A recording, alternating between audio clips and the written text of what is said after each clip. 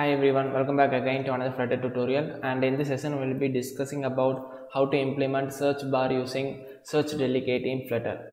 So the Flutter provides a custom search delegate class which allows us to build up the search item material search in our Flutter app. Okay, so you can see here I have a simple app bar and I have an icon button over here, and when I click on that icon button you will be able to see that I will be able to get the list of items. That is, I have developed this as a student database, and each of them contains the name and the roll number. Okay, so all them are listed in a list view builder, and as I haven't typed any query over there in the search item, all the list items get displayed as a whole. Okay, if I just keep typing anything, then you can see that the entire list goes out and only the items that contain the corresponding characters pops up. Okay, so this is one of the important feature what we will be discussing in this tutorial. And when you click on this icon button, the query what you have typed here gets cleared. So say for example, if I have typed something over here and if I just want to clear that, you can make use of this icon button. And similarly, if you want to navigate back, then you can press this back arrow button, which takes you back to the previous page. Okay, so this is what we will be developing as a result of this video tutorial, and with this idea let's move on to the coding part. Okay, now starting with the main.add file, we have the navigation to my home page, and inside the my home page I have a stateful widget class, and within which we have a simple scaffold alone. Okay, so now what we need to do is, like, first we need to create an app bar. So let me just create that app bar first, and inside that app bar I will be giving the title as, you can give any title you want. It's take the text widget, which is search demo for now, and at last we need to have an action button, and which is an icon button. Okay, icon button, and which takes the icon, and for now I will be giving the icon as search icon. Okay, search, and the icon button need to have the on press event. For now let me leave that as empty. Okay, so now we have created a simple app bar, and so inside this app bar is what we will be developing the search button. Okay, the search delegate, and for that we need to create another class which I will be naming as student search, and this class extends the search delegate provided by Flutter. And before that I would also like to show that here is the repository class which contains the list of all items, that is all the students name and their IDs. Okay, so I have just written down separately inside the search items dot file. Okay, so the class name is students, which I have used over here. Okay, students, and let me import that. Okay, so why it is showing error is like it has 4 overrides, so we can make use of them, and each of the override method has a separate functionality. The first build actions is like and the icon button what we need to have trailing one. Okay, so whenever you click on this icon, you need a search bar just appears over here, and at the trailing what icon you need to have, you can just list it down over here. And similarly the icon what you need to have at the leading, you can just write it down over here. And this build result is the action what you need to perform once the search query has been successfully followed out. So if the search is complete and the result is available, then what action you need to perform after the user hits enter. Okay, so that logic you can write it down over here in this widget override method, and inside this build suggestions is what the entire logic of the search is going to get placed. Okay, so first let's just complete one by one. First is the build actions, and which returns icon button. Okay, So the icon button, so let's just copy that at the top for the time check. Let's change in the clear. So instead of search we can have it as clear. Okay, and for now let's leave the on press empty, and similarly can have the same kind of icon button over here. So this icon button is the leading one, which I'm going to give us. So this is the back button, we can have it as navigate before. Okay, so this icon button will be appearing on the left side, and this build action icon button will be appearing on the right side. Okay, so we will be having a cross or the clear icon over the right and a back navigation icon button on the left. Okay, so we have just completed the first two. So this, so inside this override method, let's just return the query itself for now. Okay, so the query is nothing but the data what the user enters over in the search bar. Okay, so we'll be returning the query itself over here in this build results. Okay, let's just move on to the build suggestions. Okay, so here is what the entire logic of search is going to get placed. Okay, first is like we need to check whether the user has typed or made a query over that in the search bar. Okay, for that you can just create a variable which is list items, and if it is empty, that is there is nothing in the search list field, then we will be returning the entire set of list, student list. Okay, for that we will be just providing the student details. This is the variable what we have used over here. See, so the list variable student details contains the list of all student names, and we will be displaying all the details if the query is empty. If suppose the user has typed something or typed any characters, then we need to just provide the appropriate details of the students. If the user has typed the letter or the character A, then the search results should provide all the details of the students whose letters start with A. For that we need to write a logic which is student details again, and we need to make use of where condition, and this where condition takes the element, that is, so inside this element each and every list gets populated, and we need to check for the name alone. Okay, the name of the student.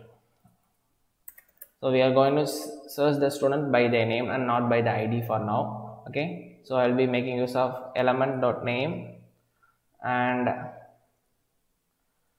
the condition is starts with. Okay, if the student's name starts with that corresponding query what the user types, then I'll be just displaying that one.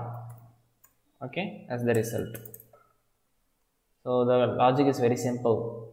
So if the query is empty, then I will be displaying entire set of student details, or else I will be just displaying the student details whose name starts with the query starting word. Okay, so this is the basic conditions we need to provide, and if it is so all these values gets stored in this list item variable. Okay, so now we need to display them. Okay, for that we need to make use of the list view builder, and before that we also need to check for another condition.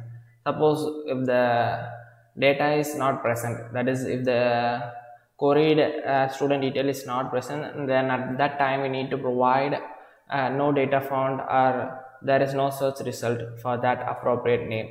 So for that we need to make the condition over here, which is the item list dot list items dot is empty. If it is empty, that is there is no variable stored in this list item, then we need to return a custom message which is the text,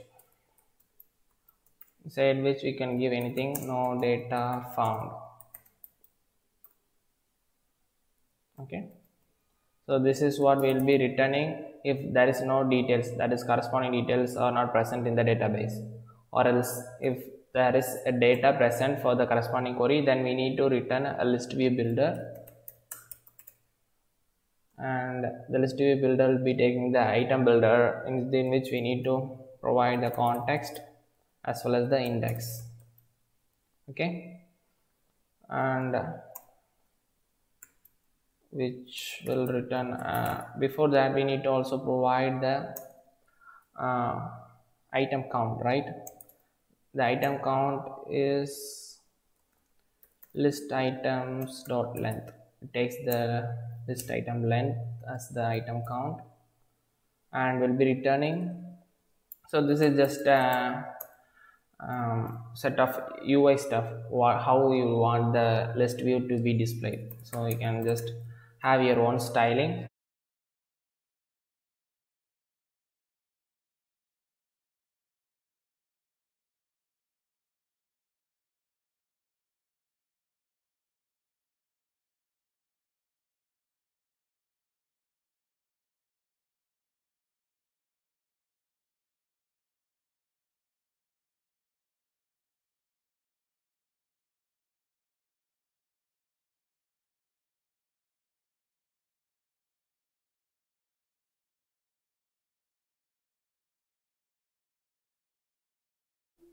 You need to have an on tap event.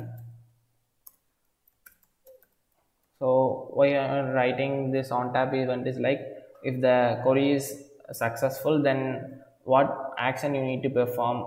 So that for that we can make use of the on tap event, and here is what we will be making use of the show results override method. Okay, so show results override method is what we have actually discussed in the beginning part. So here it is, show results. Okay, and sorry.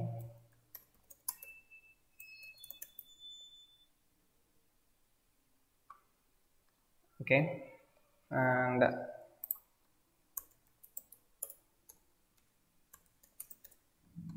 so we have now just uh, completed the logic of showing up the corresponding list view based on the query.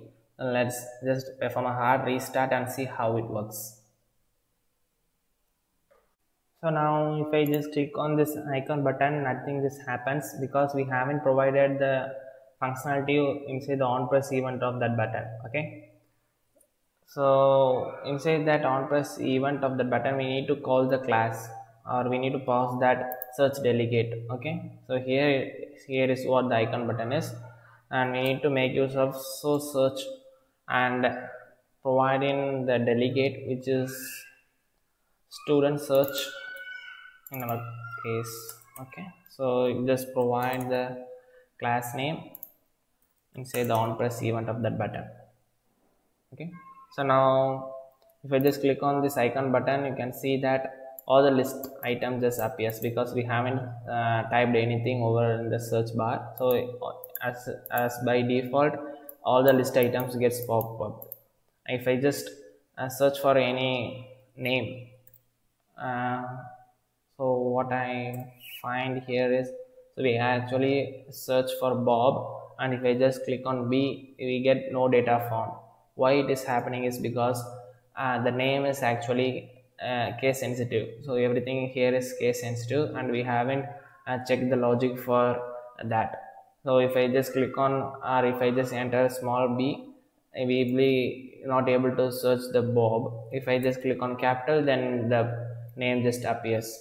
So to eradicate this error, we can make use of two lowercase or two uppercase. That is either converting all the search results into lowercase during mapping, or converting them to uppercase or lowercase, whatever as you wish. So you can make use of two lowercase as a standard one. Okay, so after this name, you can just convert it to two lowercase, and for inside that query also we can just convert it to two lowercase. Okay, so now we have just standardized our query result as a lowercase one, and if I just perform hard restart, and if I again just click on B, small b, you'll be able to get the Bob over here in the search result. Okay, can search for anything. So here we have two Jack and Jacob. So the search result just keeps up the name until it cracks K or if it is O. Okay, so based on the search, the item name just populates. Okay, so this is all about the search bar implementation in Flutter. Okay, it's very quite simple and easy one. We haven't added any functionality for this back and close arrows, so we need to write that logic over here in this on press event. Okay, so this is for this cross icon button. Okay, so we need to clear all the query what the user has typed over here if the icon button is pressed. For that we can just provide query as an empty one, and that's it. Now if you just type anything and if you just click on this, the query gets cleared. Okay, it's very simple. And similarly for this back button inside this on press event, you can just make use of the navigator.pop off. Okay, well, if you now just click on this back icon button, you can just navigate back to the previous page. Okay, so we have implemented all the functionalities and everything is working fine. We have just passed the query alone over here. So if you just click on Jack, you'll be able to get the name alone. Okay, that's it guys. Thanks for watching. Hope you enjoyed this video. If you do so, consider subscribing and I will see you in the next video. Bye.